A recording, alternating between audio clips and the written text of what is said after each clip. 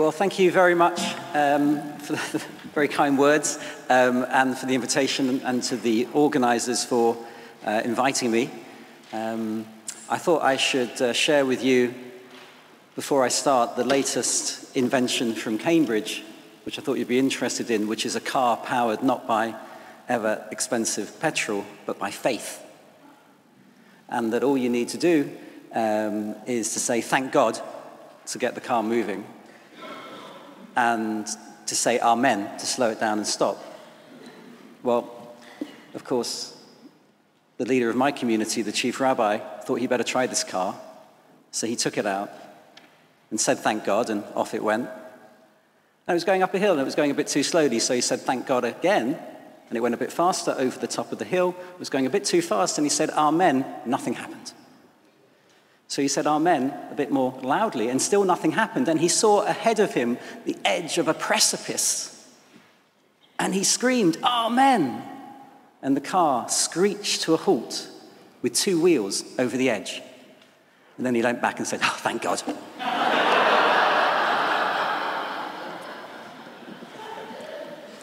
So I've been asked to talk to you about what replaces replacement theology. Now this, as a theology, refers to the traditional Christian teaching that with the coming of Jesus Christ, the church has taken the place of the Jewish people as God's elect community. The term is substantially equivalent to another word, supersessionism, and the two are often used interchangeably. Both designate a theological perspective that interprets Christian faith generally and the status of the church in particular so as to claim or imply the abrogation or the obsolescence of God's covenant with the Jewish people. I think this is an incredibly important topic and well chosen by the organisers, not only because of its relevance to Jewish-Christian relations and frankly also to Islam, but to Christian self-understanding, and I would suggest will help us consider perhaps the topic of our time. How do you solve the problem that has led people to kill one another in the name of God since the birth of human civilization? I mean, at the end of the day, Judaism, Christianity, Islam all claim to be true. They conflict. Therefore, they cannot be true. At most, one is. If Christianity is true, then Judaism is false. If Islam is true, then Christianity and Judaism are false. It follows, surely, that these religions are bound to conflict whenever their devotees take their truth claims seriously. Replacement theology is that important. Let's begin with the term covenant, which in Hebrew, anyone know Hebrew for covenant? Now I'm going to test the great wisdom. There you go. Right. Should I ask him or not? Yeah, I won't. There's hospitality and there's hospitality. I get to be moderator by answering questions, you know. Okay, I'm not going to ask the Jewish member of this audience. That's a bit of an... Okay. Hebrew word for covenant, please. Berit. Excellent. Berit. A term that refers to God initiating the covenant with a community of people and that community accepting certain obligations and responsibilities as partners. You need two parties to have a covenant. A covenant is not, as sometimes mistakenly assumed, a contract or a transaction, but is an agreement dependent upon a relationship. The former chief rabbi, Lord Sachs, explained this as follows. In a covenant, he wrote, two or more individuals, each respecting the dignity and integrity of the other, come together in a bond of love and trust to share their interests, sometimes even to share their lives by pledging their faithfulness to one another and to do together what neither can do alone. Now, a contract is about interests, but a covenant is about identity.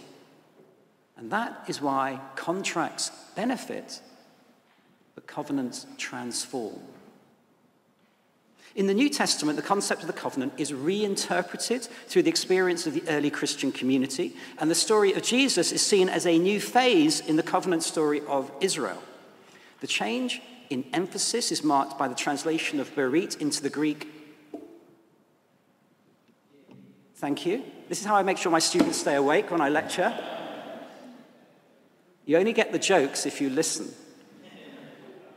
So translated into the Greek diatheke, which means decree, in the Septuagint, developed still further in the New Testament, where the concept acquired the meaning of the definitive last will, the last testament, as it were, on the part of God. And the Vulgate translation used the word testamentum, which became the official designation of both parts of the Christian Bible, the Old Testament and the New Testament, with its inescapable implication of replacement. Interestingly enough, in Hebrew, the New Testament is translated by, anybody know, in Israel? Berit Hadashah, which means, literally, new covenant. Now, from a Jewish perspective, no change took place in Israel's covenantal relationship with God. The traditional rabbinic attitude is that Judaism remained a community of faith. Nothing had been taken away, although there was a change of emphasis. The Sinai covenant became more important, and there was an increased emphasis on the mutuality of the covenantal relationship between God and God's people. This is summarized in a well-known midrash, in which God was depicted as traveling around the world, asking various peoples to accept his Torah. What's the Torah, by the way?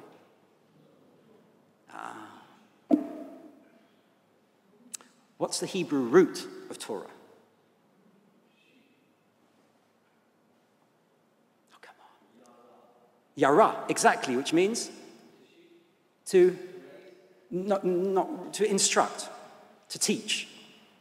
So the word Torah literally means instruction. When you hear the Hebrew Torat Moshe, the Torah of Moses, it means the instruction, the teaching of Moses. But yet, most people understand it as law. Why? Because when it was translated from Torah into Greek, it was translated into nomos, and then into Latin, into lex, and then into English, into law. And each translation narrowed it down. Sometimes I feel as a Jew that I should walk around burdened by the weight of the law.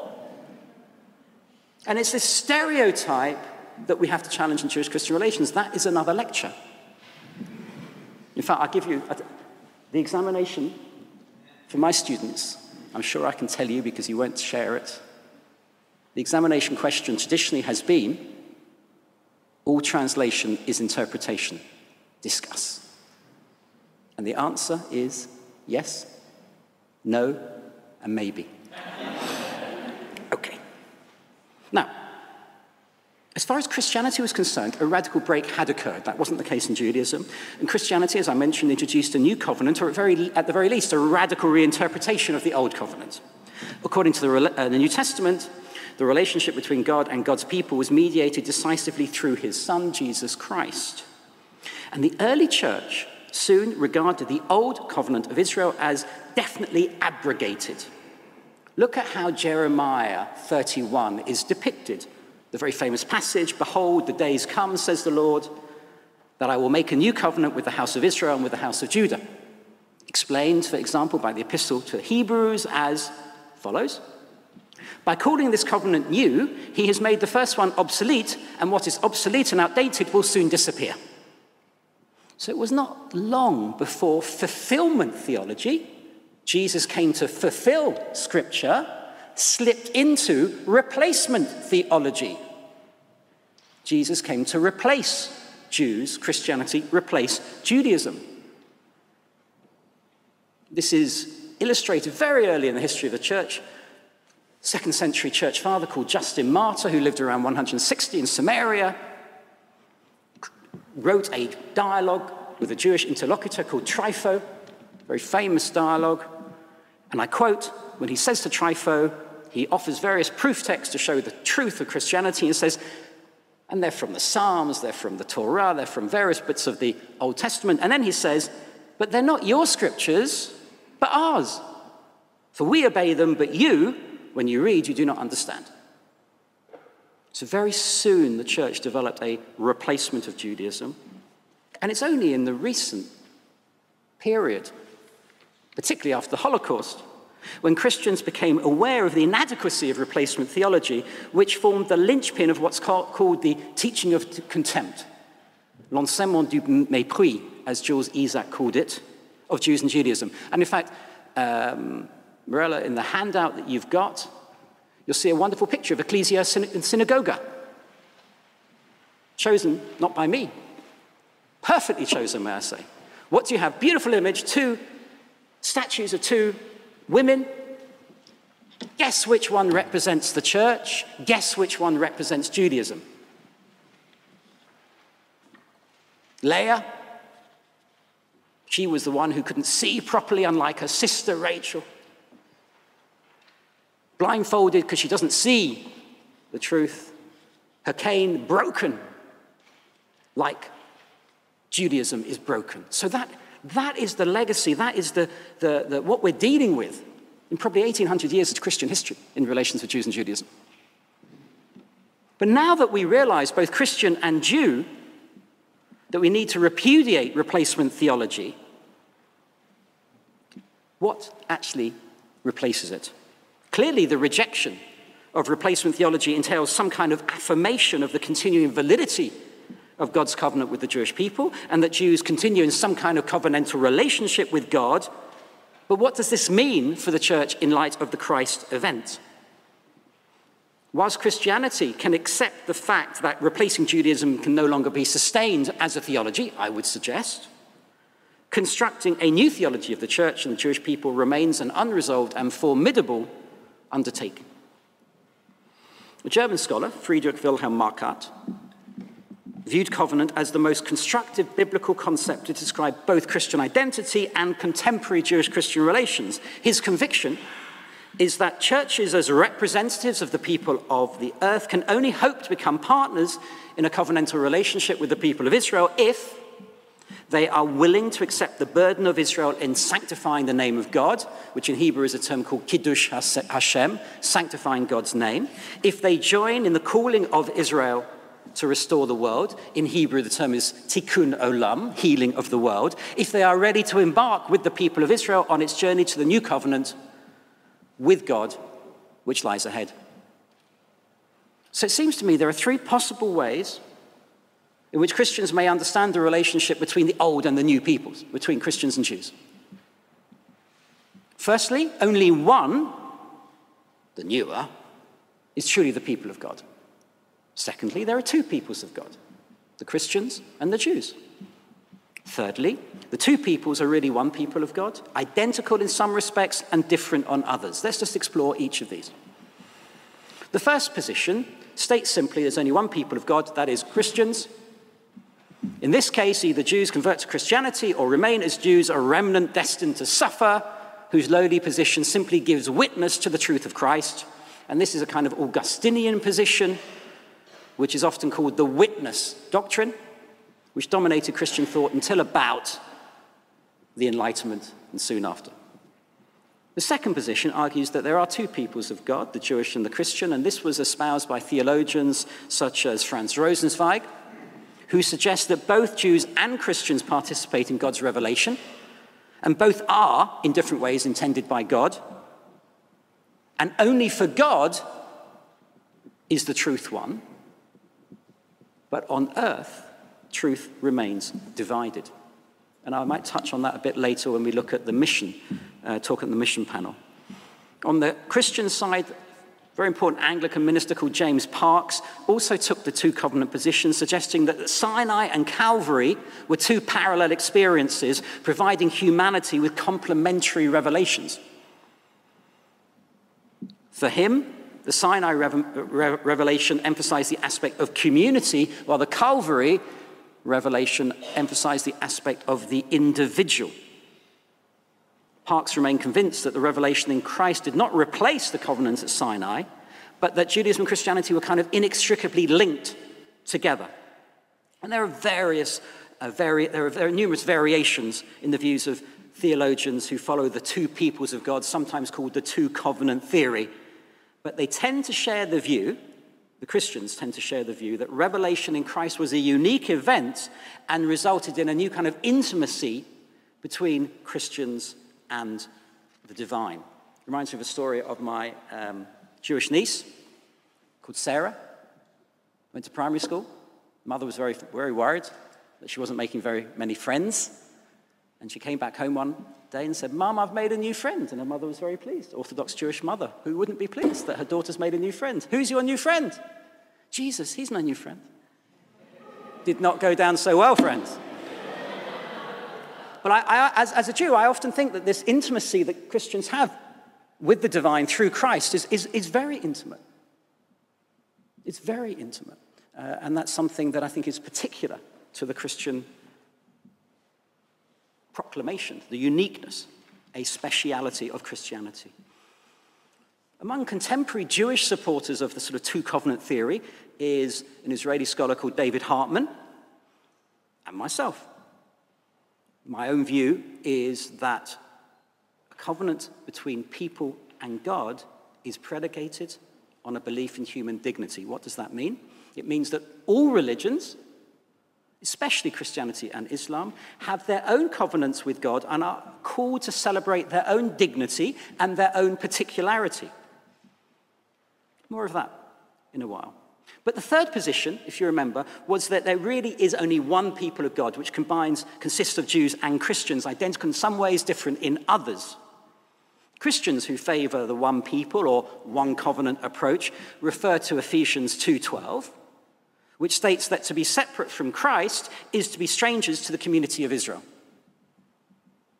The German Rhineland Synod of 1980 called towards a renewal of the relationship between Christians and Jews, states, and I quote, "We believe in the permanent election of the Jewish people as the people of God, and realize that through Jesus Christ, the church is taken into the covenant of God with his people."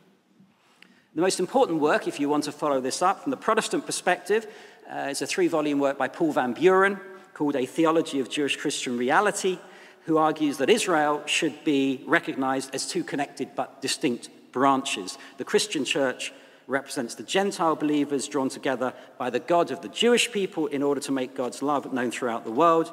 And through Christ, Gentiles were summoned for the first time as full participants in God's ongoing salvation of humanity.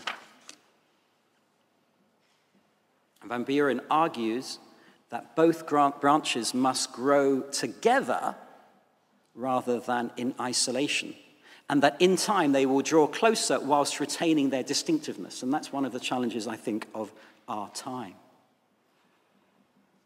Now, so you have this one covenant theory, this two covenant theory, and in very recent years, a number of scholars have become frustrated and looked for alternative models, alternative approaches. The language of twins has been used by Chaim Perelmutter. Mary Boyes from New York, Sister Mary Boyes, talks about fraternal twins. Daniel Boyarin, important Jewish scholar, talks about co-emergence of Christianity, moving away from the traditional linear dimensions of the relationship to a sense of both Judaism and Christianity emerging out of Second Temple Judaism at the same time. But the reference to branches should, of course, remind you of St. Paul. I always had a soft spot for St. Paul as a Jew. I know many of my Christian friends find Paul difficult. It sounds like most of you do. But you know, if someone took 7 of your letters or your emails and tried to create a systematic theology, would that be possible? But Paul is the teacher par excellence. It reminds me of the story of, in pre-modern times, rabbis used to go from village to village teaching. And this is the story of a rabbi who went, every time he got to a village, the townsfolk would come out, they would hug him, they would kiss him, they would give him presents, they would ignore his driver completely. They'd bring the rabbi into synagogue, he'd stand somewhere here, they'd open the Talmud, they'd ask him questions, he'd answer them, he'd hug, he'd kiss, he'd get more presents, and he left. And the driver got a bit fed up with this. He said, "Rabbi, they ignore me. I tell you what, in the next village, let me put on your clothes, let me pretend to be the rabbi, you be the driver. It'd be good for your humility." And the rabbi said, "You don't know anything. You won't be able to answer these questions." And the driver said, "Trust me." So they got changed. They swapped their clothes. The rabbi became the driver became the rabbi. They got to the village folk came out. They hugged the driver, who was actually, they thought that was the rabbi. They kissed him. They gave him presents. They took him into the synagogue. They put him up on the bema here. They opened the Talmud, and they asked him a really difficult question. Meanwhile, the rabbi, who pretends to be the driver, was standing at the back of the synagogue. He said, "Now you're going to get your just desserts now." And the driver looked at the Talmud. He looked at the people. He said, "Ha!" He said, "You think this is a hard question? Even my driver knows the answer. Come up and give the answer."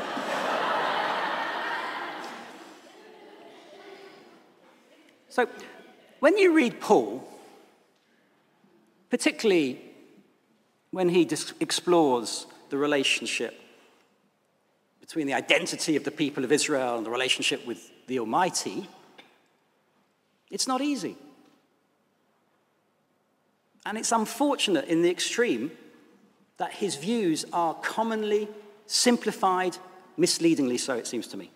For Paul is the New Testament writer par excellence who grapples with the meaning of covenant and the election of the church.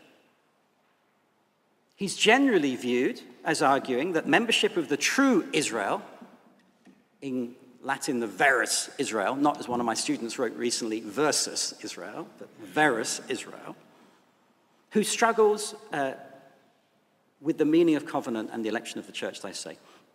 He's viewed as arguing that membership of the true Israel is not determined on physical descent from Abraham, but on the spiritual affinity to Abraham's trusting relationship with God. In other words, Israel is composed of both Jews and Gentiles.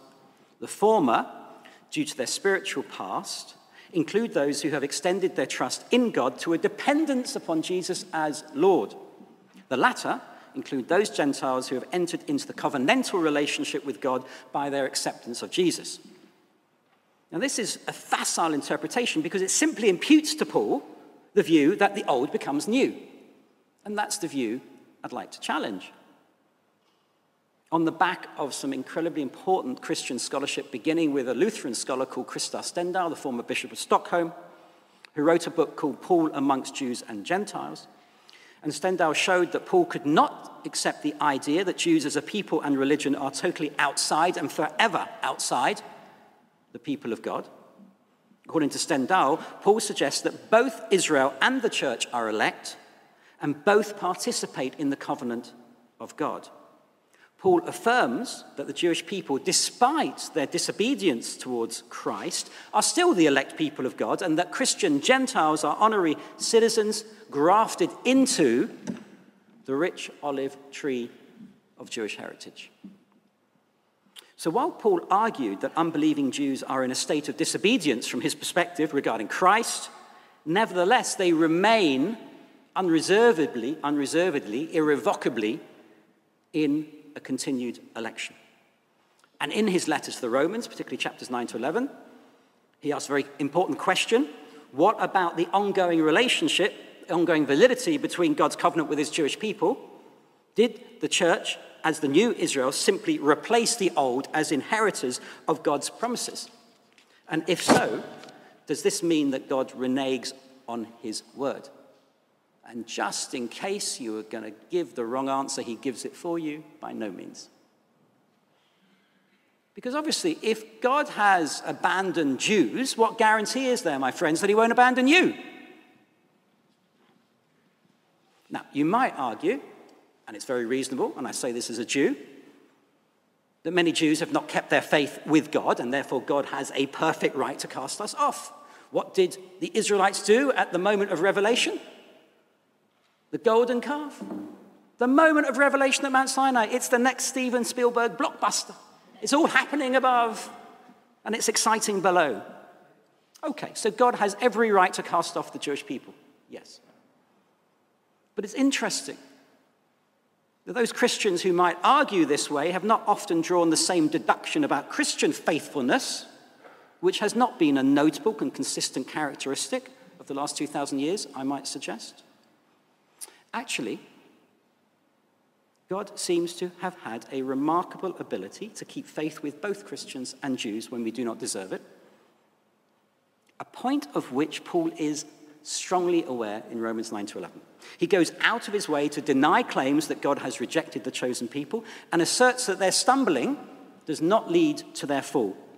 And on top of this, he offers a severe warning that Gentile Christians should not be haughty or boastful towards unbelieving Jews, much less cultivate evil intent and engage in persecution against them. And unfortunately, this critical warning was almost totally forgotten by Christians who tended to remember Jews as enemies, but not as beloved of God, have taken to heart Paul's criticisms and used them against Jews while forgetting Paul's love for Judaism and Jews. And you can see a little bit of that in the quote I've given you from Claude Montefiore with the selection of biblical passages. That selective reading is what replacement theology is all about. In Paul's view, it was impossible for God to elect the Jewish people as a whole and then later displace them. For if that was the case, of course, the same could happen with Christians. In his view, why was there a hardening? Why was there a stumbling by Jews? So that Gentiles would receive the opportunity to join the people of God. The church's election, therefore, derives from that of Israel.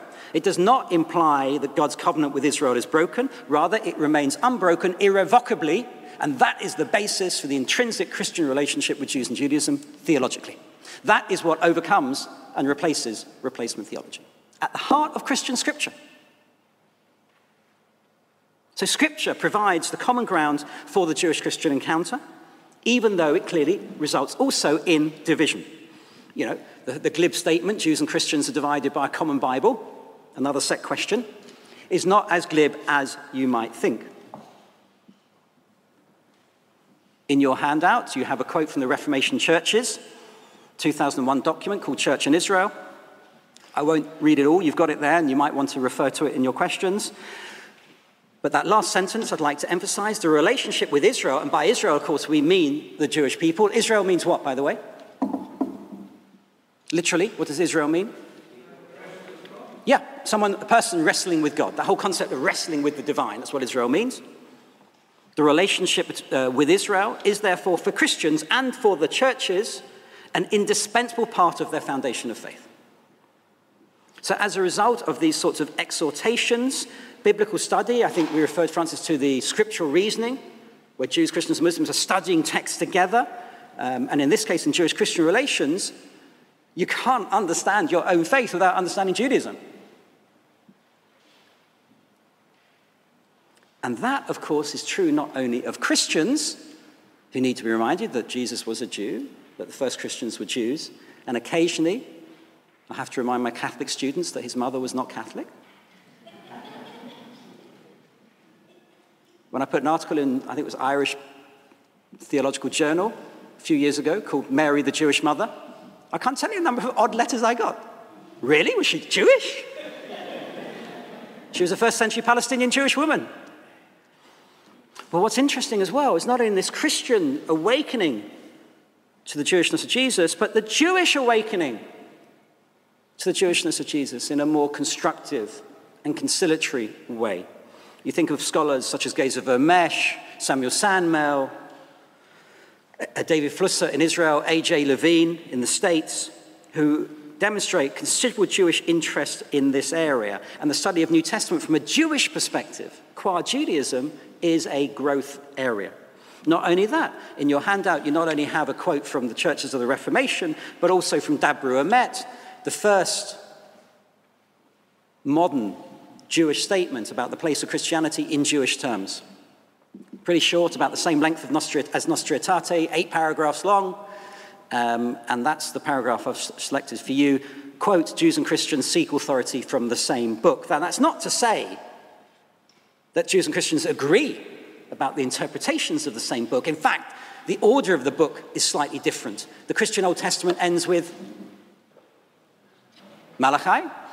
The Jewish Bible, the Tanakh, ends with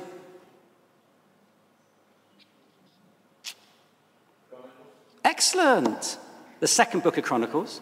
The second book of Chronicles. Malachi, of course, looks forward to the coming of the Messiah. And the second book of Chronicles is all about the temple. So you have these little differences, but fundamentally you have the same book, but the interpretation and our differences in interpretation will not be redeemed, it seems, to the authors of Dabra Emet and the hundreds of Jewish figures who signed it, until a time of God's choosing. Now, okay, what might a replacement theology look like in the context of that big question that I wanted to ask at the beginning, the problem that has led people to kill one another in the name of God? Shouldn't we, well, I tell you what, our critics certainly do, use this, because there are plenty of examples of it, in my own community, of radicalization and extremism, in parts of the church, in parts of the Muslim world. Surely, we should live with the uncertainty of doubt than the certainty of faith. For it's that very certainty that leads people convinced of their righteousness to commit unspeakable crimes. That is the challenge that we face.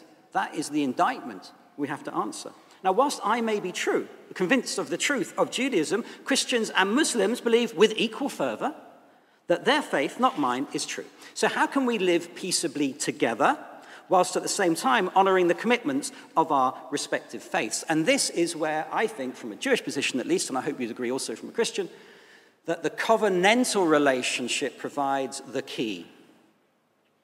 It certainly provides the key for unlocking replacement theology. When the Bible describes God, as in the Jewish reading, the Torah and the synagogue just a few weeks ago, towards the end of the book of Exodus, God says, Ani Koret Berit, I make a covenant.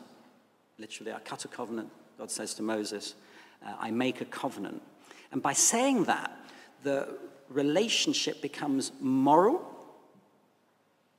You see, often the Bible records God as seeing. For example, seeing what he had made, and behold, it was good, or very good. Seeing the episode of the golden calf, where God says to Moses, I've seen this people, and they are a stiff-necked people. The covenant is not seen. The covenant is heard. It's affirmed, it's spoken, it's heeded, it's assented to. It belongs to the culture of the ear, not the eye. Why is that important? Because words can be used not just to describe the world, but to create relationships, make promises, undertake obligations. When I say seriously and sincerely, I promise to do better, I'm not merely describing something, but doing something. I'm making a promise. When a Jewish groom under the wedding canopy called the chuppah gives his bride a ring, he says, behold, you are betrothed unto me by this ring, according to the Torah of Moses and Israel. He's not speaking about a marriage, he is creating a marriage. So covenants are similarly a kind of institutional fact created by what the philosopher John Searle calls performative utterances. Facts that do not reside in physical properties of objects, but in rules and conversations by which they are governed. In the case of the covenant, these utterances are divine command and human consent, a two-way relationship. So the covenant informs us on what we are called to do, what we are to refrain from doing. So the language of covenant shifts from description to prescription, from what is to what ought to be, from what human beings are to an ethical statement of what we may or may not do. And this is the meaning of I make a covenant with you. It is a move from things seen to things heard, from the visual to the practical construction of what we might call, the proto-big society. The Jewish world is defined by things heard.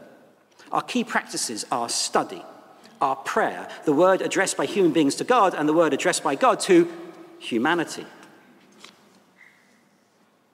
It's no coincidence that Jesus is called Logos, the Word.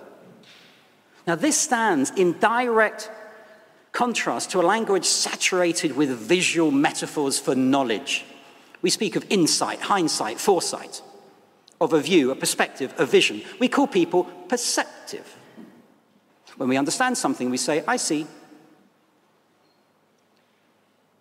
In Judaism, the key metaphors are all auditory. In the Talmud, phrases referring to knowledge, understanding, or tradition are often variants of the verb shama, hear, listen. The key biblical command is Deuteronomy 6, verse 4, Shema Yisrael, hear, O Israel, hearken, O Israel. And this isn't accidental. The God of the Hebrew Bible is invisible. All visual representations are forbidden, some idolatrous. Even the texture of the biblical narrative is non-visual. We have no idea what Abraham or Moses looked like, certainly not Charlton Heston.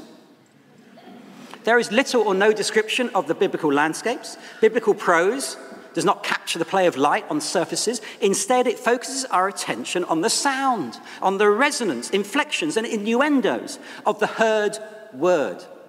It's not a coincidence that Muslim scripture is called the Quran, the recitation. In the Bible, when God showed himself to Moses and to the Israelites, it wasn't in the image, but in the call. When Elijah perceived God, he heard only a still, small voice. So when I gaze at a painting or a sculpture or watch a drama, I'm in a kind of different dimension. I'm observing what's going on in front of me. I am a kind of subjective self. I'm not part of the landscape or the play. I'm like Zeus looking down on the human drama from the top of Mount Olympus. Interested but detached. In contrast, in the covenant, I am involved. I'm part of the action. I'm seeing events as they unfold. First from this perspective, then that perspective. I hear a multiplicity of voices. I struggle to discern the meaning of the plot, the sense, the purpose, trying to separate the music from the noise. In other words, Bible is not history, what happened to somebody else at a certain time, but memory. The story of Judaism and of Christianity, what happened to our ancestors, and therefore, insofar as we carry on their story, and I think we do, what happens to us. The Bible speaks not of moral truths in the abstract, but of commands, which is to say truths addressed to us, calling for a response. Now, some of my more scientific colleagues and friends in Cambridge tease me, saying, they seek the answers to the big questions. What is knowledge? What is truth? What is really there? They tell me that a statement and its opposite cannot both be true. Either there is or there is not a lectern in this room. Either Napoleon was or was not defeated by Wellington 200 years ago. Either the universe did or did not have a beginning in time. That works fine for facts and for descriptions, but it does not work at all well for humanity's search for meaning. Meaning is not to be found in scientific facts, pure reason, or physical description. Even Richard Dawkins notes at the end of this book, The Selfish Gene, that scientific facts entail nothing about how we should or should not act. And I quote, "We alone on earth can rebel against the tyranny of the selfish replicators," he wrote. So meaning is not found in systems, but in stories. Not in nature, but in narrative. The stories we tell about ourselves, about who we are, where we came from, what is our place in the universe, and therefore what we are called on to do. And that's why the Bible, the supreme example of our search for meaning, is written in the form of a narrative. It's not philosophy.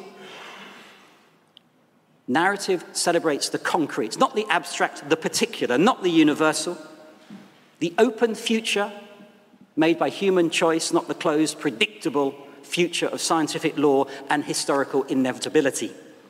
Narrative does not exist in the opposition between the objective and the subjective, but in the intersubjective, in that middle. In other words, it belongs to the same domain as performative utterances, institutional facts, and covenants. Because narrative truth is not like scientific or logical truth. It does not obey the law of the excluded middle, for example.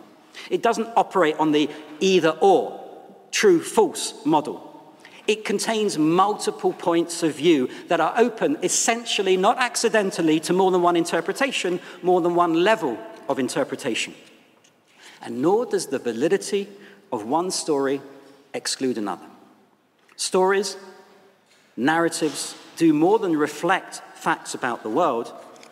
They offer interpretations of the world. They attempt to make sense out of the raw data of events. They create worlds. They do not merely describe them. Now, what is true of texts is true of relationships. Relationships are multifaceted in a way physical facts are not. I either am or am not mainly black-haired, short-sighted, and bespectacled. But I am simultaneously a child of my parents, the father of my children, the husband of my wife. I have colleagues, friends, neighbors, co-religionists. I'm a citizen of England, of the United Kingdom, of Europe, as well as belonging to humanity as a whole. Each of these relationships is covenantal in the sense that it involves reciprocal obligation. And sometimes these obligations conflict. Should I accept a speaking invitation in Glasgow or spend time with my wife and children over the Passover period? I'm torn between my responsibilities as an interfaith dialogue leader of some kind and my duties as a father and husband. But there's no principled incompatibility between these loyalties. The truth of one does not entail the falsity of the other. Do you see where I'm going?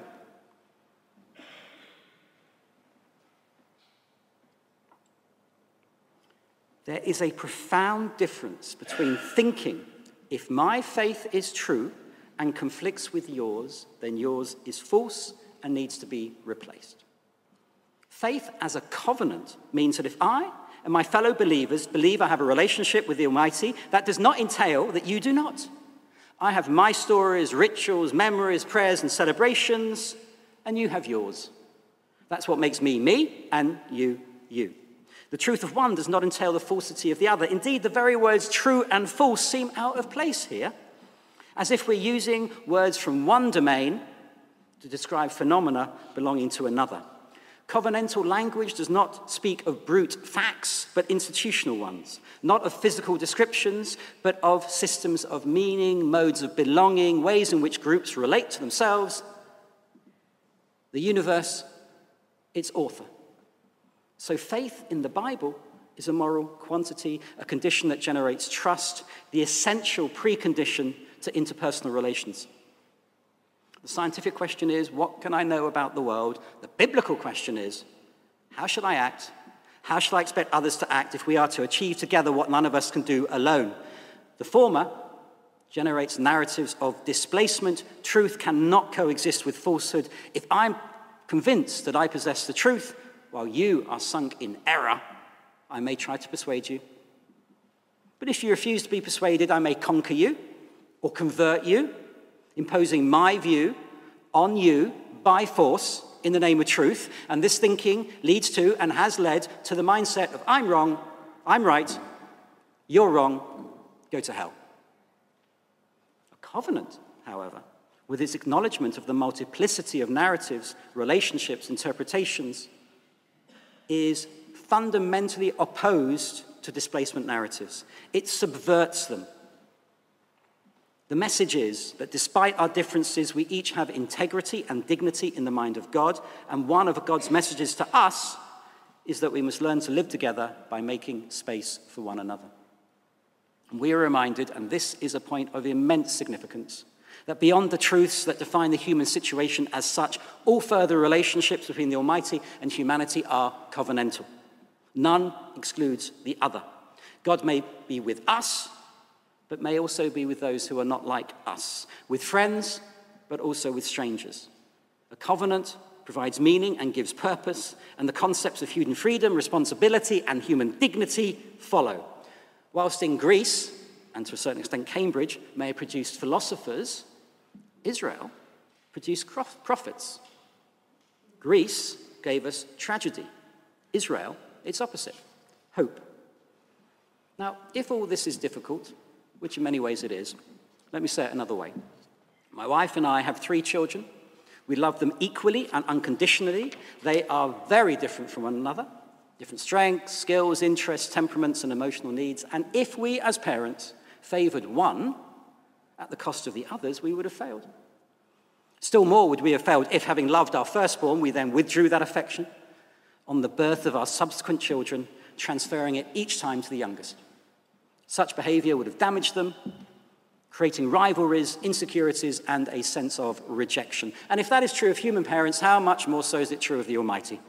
Can I really believe that God, having set his love on and made a covenant with the children of Israel, then rejected them when they continued to honor that covenant, choosing not to follow the new faith, Christianity? Can I believe that the God of love, in loving Christians, thereby abandoned Jews? can I make sense of the idea that 6 centuries after the birth of Christianity and 26 after the journey of Abraham, God revealed that Jews and Christians had been mistaken all along, and that their religious destiny was other than they believed it to be? I can believe that Ptolemy, Copernicus, Newton, perhaps even Einstein may be wrong in their scientific beliefs, and that if religion is like a science, it's open to such refutations, but that is not the way to view religion or faith, because God is not a concept. The Bible reminds us that God is a parent. So let me draw this to a close and apply this to the Jewish-Christian encounter. Let me challenge you, as Christians, to reflect on the Jewish no to Jesus as something constructive, not something negative. Yes, Christians accept the fact now that Jesus was born and lived and died a Jew, but few, as I mentioned, reflect on the fact that his mother was Jewish, or that the harsh criticism between the Pharisees and Jesus in the Gospels has as much to do with the rivalry of the early church and Judaism than between Jesus and his fellow Jews. The moderator gave a lovely parable this morning about the tax collector and the Pharisee. When I was listening to it, I thought, 2 Jews.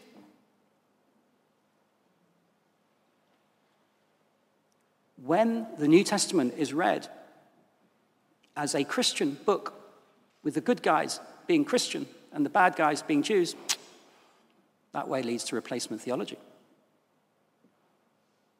When Jesus tells a story, he does it in a very Jewish way. I wrote a little book on Jesus recently. Actually, it's only a short book, but it was the most difficult book I've ever written, because I had to think about, as a Jew, why did I think Jesus changed the world, or how did Jesus change the world? And what he does in a very Jewish way is tell a story. His disciples don't understand it. He has to explain it. Oh my, it's so Jewish. That's why he's called Rabbi.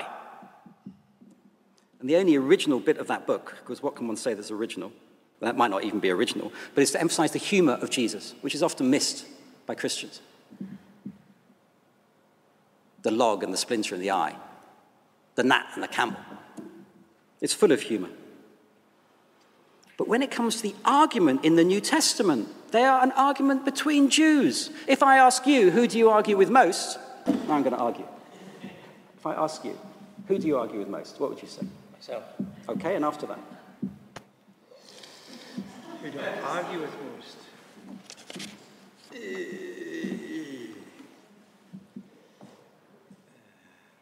I don't argue. Okay. Who do I argue with most? Who do you argue with most? Those you're closest to. In my case, my wife, followed by my children. This morning, maybe the other way around. But you argue with those you love. And the arguments in the New Testament, yes, they are bitter, they're severe, they're serious, but there's an internal Jewish argument about a Jew from the land of Israel, from the Galilee. And even when Gentiles get involved, they're arguing about Jewish things. Oh, so Jewish. That's what's been forgotten. They're not Christian arguments against Jews. They're internal Jewish arguments about the significance of a Jew.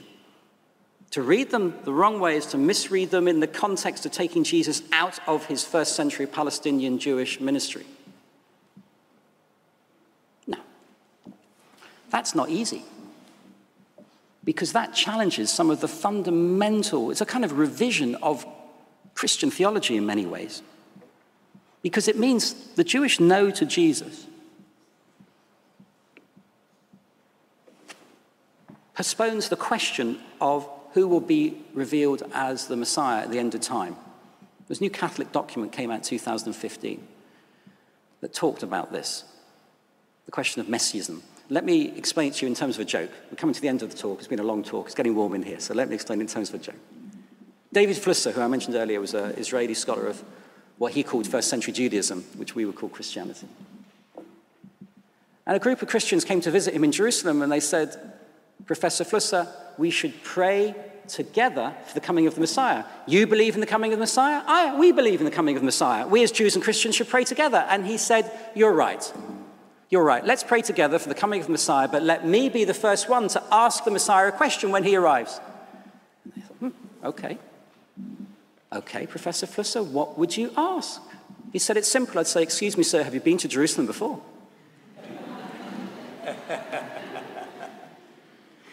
Is it beyond the realms of possibility? Is it beyond the realms of possibility that the Messiah, when he comes, will have many of the traits, characteristics of the Messiah you call Christ? Is the Jewish expectation of the coming of the Messiah so very different from the Christian expectation of the return of Christ?